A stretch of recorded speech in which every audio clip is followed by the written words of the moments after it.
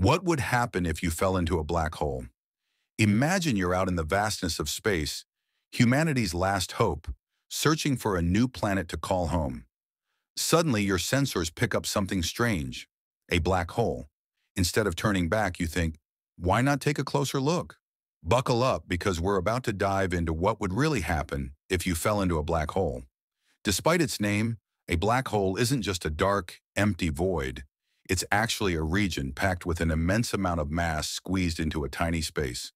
According to Einstein's theory of relativity, black holes form when a massive star burns out its fuel and collapses.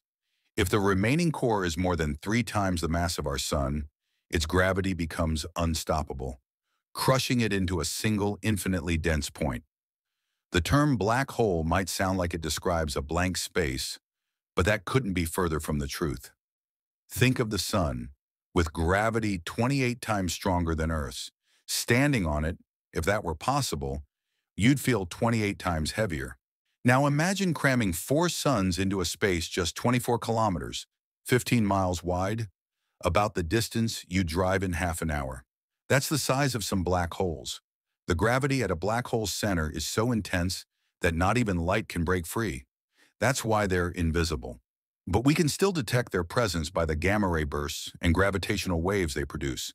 Physicist Stephen Hawking once speculated that black holes could even be portals to other universes. So, if you dove into one, could it be your ticket to another dimension? Every black hole has a boundary called the event horizon. Once something crosses it, there's no going back. From outside, you'd see stars warping and twisting around the edge in a dazzling ring of light. But as you fall in, you'd start speeding up, gravity pulling you faster and faster. Here's where things get intense. If you went in feet first, the gravitational pull on your lower body would be stronger than on your upper body.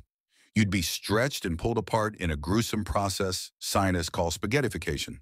This is especially true for small, stellar mass black holes, usually about 15 kilometers, 9 miles across, but weighing up to 20 times the mass of our sun.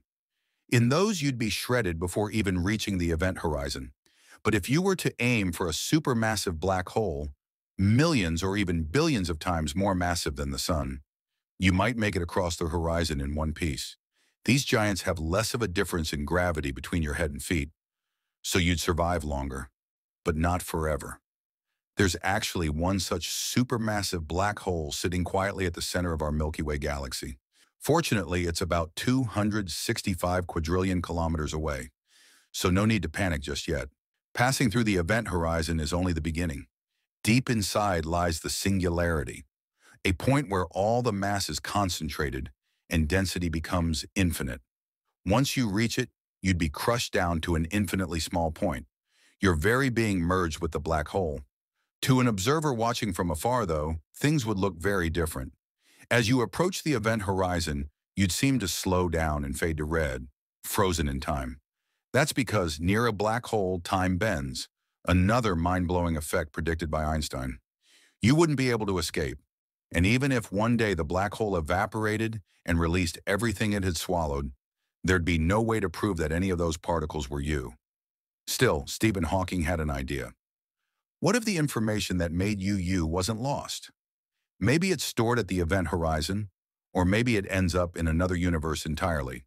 In one timeline, you disappear into a black hole. In another, you never even encountered it. Mind-bending, isn't it? So would you take that leap? Would you risk falling into the unknown for a chance to unlock the secrets of the cosmos?